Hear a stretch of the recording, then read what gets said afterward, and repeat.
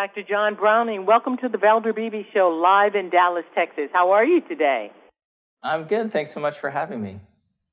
Well, it's Sleep Awareness Month, and I want my audience, Dr. Browning, to know that you're a board-certified pediatric dermatologist and you're chief of dermatology at Children's Hospital of San Antonio. And you're in the Valder Beebe Show studio today to help break down a recent survey. First of all, let's talk about what is atopic dermatitis. Let's get everybody on the same page because this affects, I understand, 26 million people in the U.S. Right, yeah, who knew? But, atopic dermatitis is often referred to as eczema, so just keep that in mind. I think people often use the terms interchangeably. Atopic dermatitis is more the medical term. Eczema is kind of a broader term that can just cover a lot of itchy skin conditions. But with atopic dermatitis, patients have itchy red skin. It's often visible, unfortunately, so it may involve their arms, it may involve the back of the knees, their neck or their face. Their hands can be involved, which can be a problem if you're shaking people's hands or you're playing a sport and you're worried about cracks and pain. So that's what atopic dermatitis is in a nutshell. What causes atopic dermatitis if 26 million people in the U.S. are purported to have this? Well, Valder, that's the question people ask me every day in my practice. They say, why do I have atopic dermatitis and what's causing it? Is there one thing I can remove from my diet? Is there one thing I can remove from my house to treat it? And unfortunately, there's not. There's a lot of different causes. There's a lot of things that might make it flare. But at the heart of atopic dermatitis is dry, itchy skin, which is genetic. So that skin will dry out more easily. It doesn't hold moisture like it should. Different things from the environment might irritate it. And then the immune system, instead of just allowing that skin to heal up naturally like it should, it sort of goes in with a vengeance, sort of like a swarm of bees, and it attacks that area with redness and inflammation. And of course, that makes things worse. So then what does the patient do? Instead of allowing their skin to heal, they start scratching it.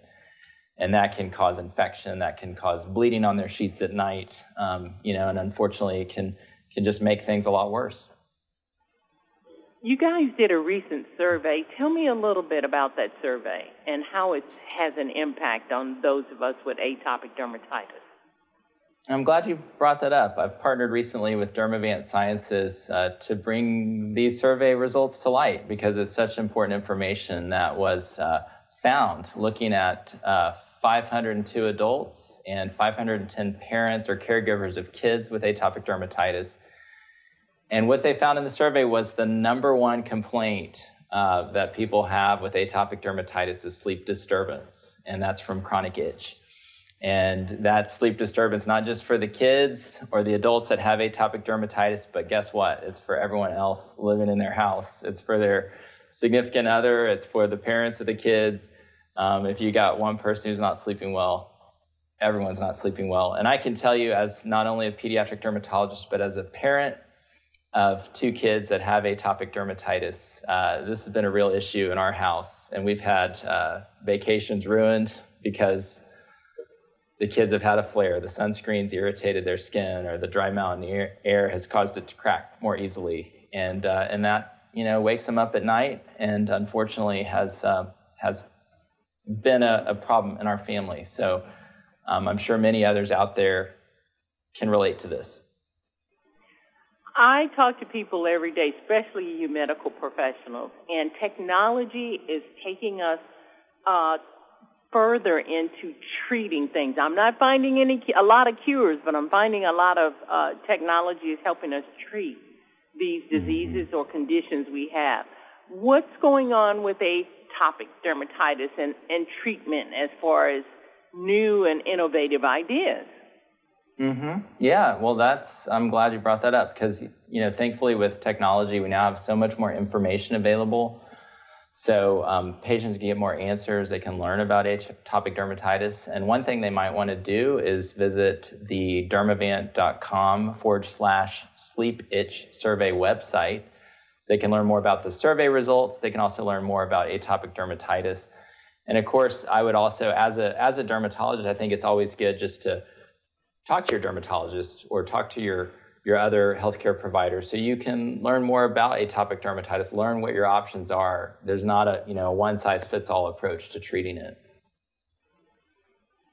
As I had the opportunity to talk to you so my audience could hear you, what advice would you give parents, and since you're one who are dealing with a child with atopic dermatitis, you got any tips or something how to manage this in your children? Yes. Well, I think the first thing is just know that you're not alone. There's no stigma with atopic dermatitis. You'll see from this survey, there's lots of people that deal with it. And thankfully, there's help out there. So while atopic dermatitis is visible, people can see it. They unfortunately sometimes ask nosy questions, especially kids to kids.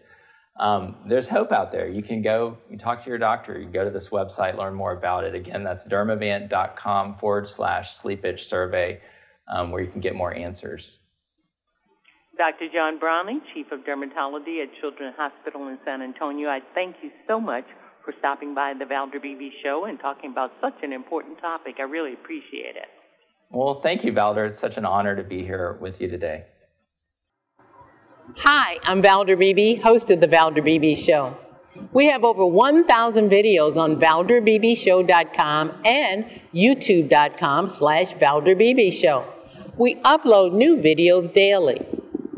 Our site is a modern baby boomer platform with news and information important to boomers. Subscribe to youtube.com/Valder Show and stay connected as I interview the world's most fascinating people.